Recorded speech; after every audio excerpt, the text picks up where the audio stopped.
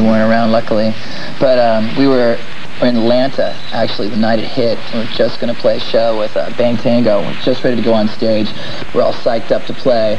And it was about a minute before we were going on, and we were on our bus, and he was watching the start of the World Series, and they announced it. And it was just like, we just went, and it just seemed like the whole place was devastated because they didn't really give any details. We were like, are we going to go on or what?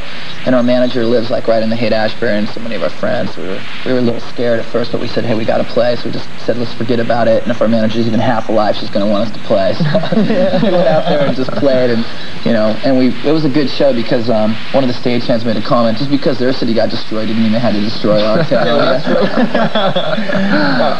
Besides earthquakes, the Bay Area is known for a lot of thrash bands. Yeah.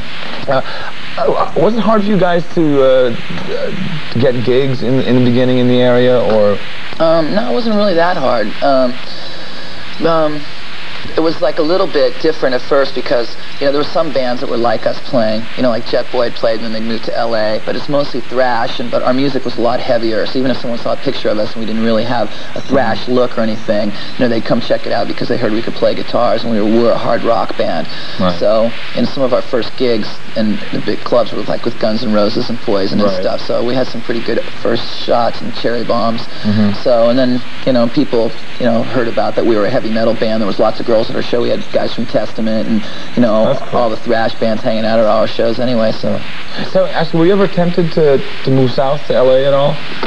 We thought about it, but then we had built up such a loyal following in, the Bay Area. We didn't want to abandon them because we had seen what other bands had done, and they just lost their following in San Francisco. Right. And, why take a chance in LA when we have a good following in the Bay Area and we could make some noise up there? I hear you. Well, we'll talk more in a little bit. We're going to play some videos right now. We got some good friends of yours, in fact. I produced 2 albums for a really heavy thrash band called Death Angel, and I produced about every demo tape from every thrash band in San Francisco. That's how I stayed alive for the last 2 years. So and I co-produced our album. I was going to say, because you were no stranger to producing for you. So when you went in, and of course you'd done other demos, other bands. Was it hard to do your own It was the hardest ever. It was just like, I was in there pulling my hair out the whole time. So we had a producer, Paul Northfield, was, the main producer, and he kind of had the final say. But it's just like, I was so worried about every detail, everything. We did the record almost completely live, so it's hard to make it, sound really big with just like one take of everything. Everyone playing together and just going, okay, that's it. One guitar left, one guitar right. Me singing with the band. We listen to it and go, okay, that's it. What are we going to do now?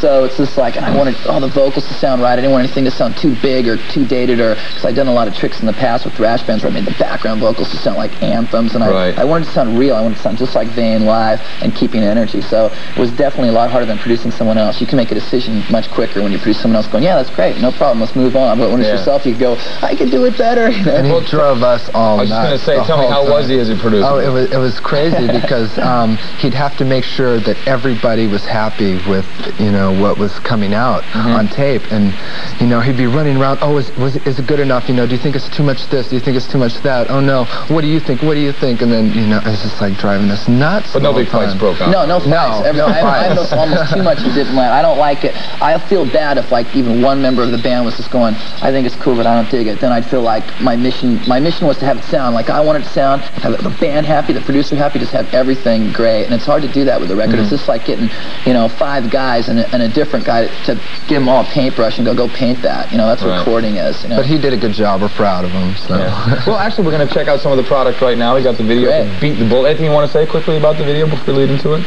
It's done in San Francisco. All the outside shots are done right outside Broadway, where we play in the Stone, and the 2 snakes in it are over there. Saw her singing, then she moved back over here and gave up the career. And I'm telling you, Dutch girls do rule. Yeah, they're happy. No first hand. Yeah. Dus we zouden gewoon iets in het Nederlands kunnen zeggen en het maakt niet uit en niemand zou het begrijpen. Ja, niemand weet wat we zeggen, That was about your tour manager over there. Yeah. So, speaking of touring, you guys are going out with Skid Row?